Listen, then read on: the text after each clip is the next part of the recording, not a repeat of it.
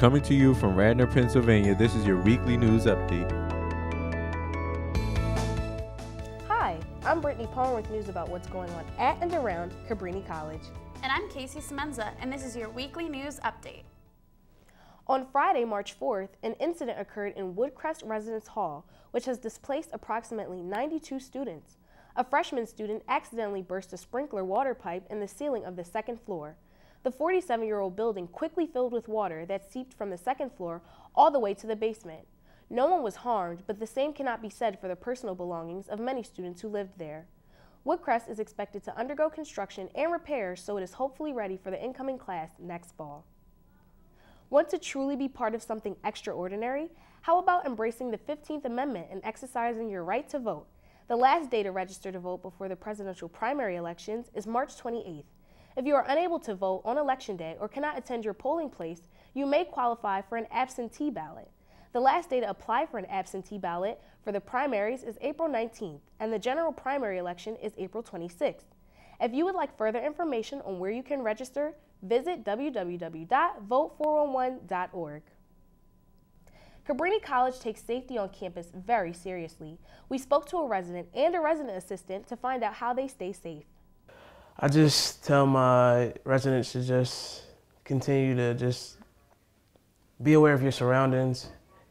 I tell them to carry around mace or anything. Just make sure you're walking with a friend at night.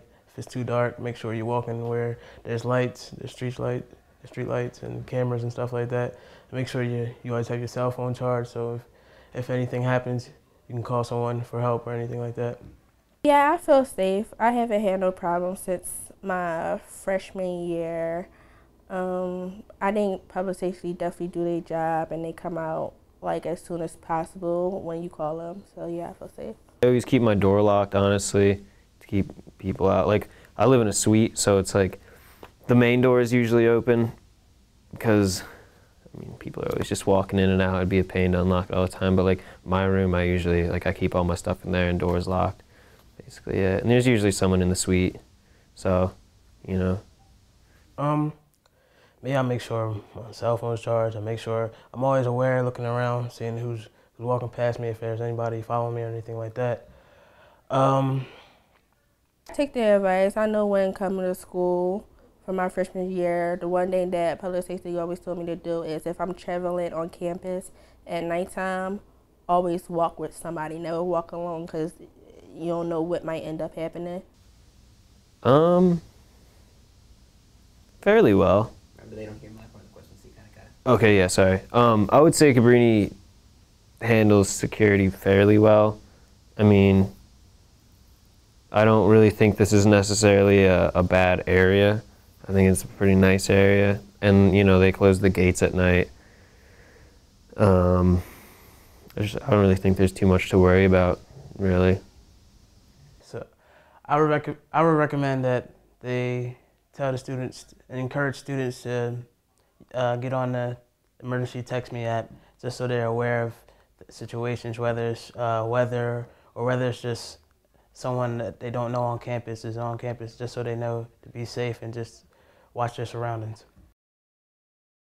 As always, we encourage you to call public safety if you ever feel unsafe or would like an escort. With the middle of the semester already upon us, students and soon-to-be graduates are feeling the pressure of finding a job or internship in the next couple of months. Get a head start on the career search by attending the Government and Nonprofit Career Fair at St. Joseph's University on March 31st, starting at 11 a.m. Take the chance to meet numerous government and nonprofit organizations looking to expand their companies through internships and entry-level jobs. What would you do if you found $15,200 in a bag just sitting on the side of the road? Would you take some or turn it all in? A 61-year-old Delaware County man faced this problem when he found the money in a small black bag on a street in Upper Darby. This SEPTA employee decided it was best to turn in all the money to police and has been congratulated for his honesty. But there have been no robberies reported in the area, nor has anyone come to the police about missing money. So for now, the money remains with authorities. Thanks for watching News on Location. Make sure to follow us on all of our social media platforms by simply searching Location News. I'm Brittany Palmer. And I'm Casey Semenza. Have a great week, Cabrini.